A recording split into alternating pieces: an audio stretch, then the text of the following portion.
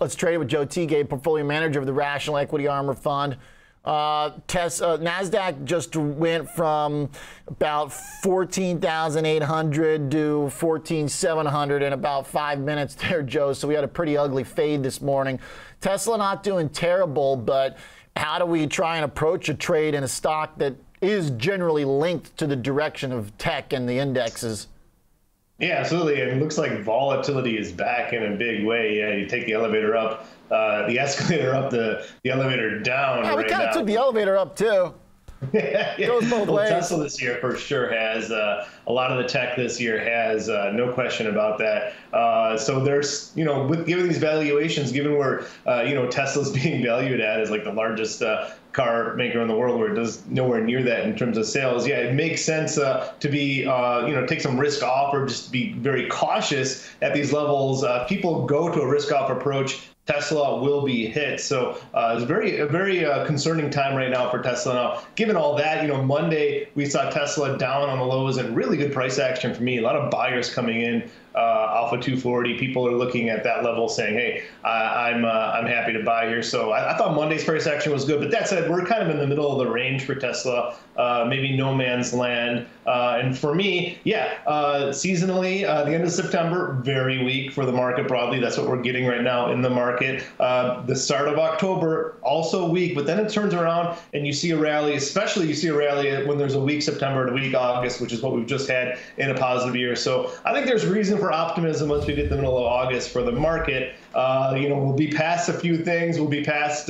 hopefully we'll be past the debt ceiling, past the jobs number. If there is a jobs number, it's not the debt ceiling, the government shutdown. If there isn't a government shutdown, there'll be a jobs number, past CPI. I think that's when the market will kind of turn around. It'll be back to interest rates, all about interest rates. Actually, good news this morning on interest rates. They were a little bit softer. I'm not sure where they are right now, maybe turning higher as the market's lower. But yeah, for me, just wait and see. I wanna have some protection on, own some gamma, but sell some volatility at these higher levels.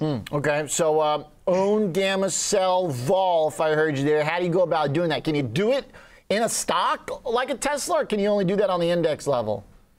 Yeah, well, just in the stock, I'm going to do a calendar spread. I'm going to buy next Friday's 240 put, sell the December 240 put. Effectively, it's there's no risk. I mean, obviously after next Friday there would be risk, but effectively I'm protected below 240. But I am selling that put. I'm collecting premium by doing this trade. That's the volatility I'm protecting. Now, if we have a sharp move lower, well, I'm going to collect that $12 because that 240 put will start to turn into a call. It'll evaporate into zero the lower we get another trade. And if we go higher, yeah, that'd be good for me too. Because I'm collecting money to sell this 240 put. Okay, so you're looking for some action here. That's what this trade is, for the basically, next week, right? I'm looking for some action, and I'm also just looking for it to be higher than 240 in December, which is I think that's a reasonable expectation for me. Now, I also am collecting 1250 for this trade, so break even is really 227.5. So that's that for me is also some area of comfort for me. I think it'll be higher than that. I like my chances. If we get a nice big move the next week, that'll be optimal. I can take it off in 1 week and maximize my gain just for 1 week. Okay, give me the contracts again, because I think we got a typo up here. You're not buying and selling the same put on the same strike. No, I am buying the October 6th 240 put, next Friday's put. Yep, and then sell. Oh, the D's 15 you're selling there. The D's 240 puts. Yeah, it's the same strike. Yeah, different calendars. Sorry, it's the same strike, different month expiration. Yeah. Yep. Okay. Got it. All right, that makes sense then.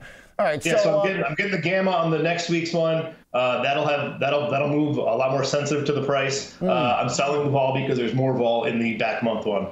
It's kind of a fun trade. You're giving yourself a little bit of a roller coaster to ride, right? Near-term softness and then a bounce back basically would be the ideal trajectory.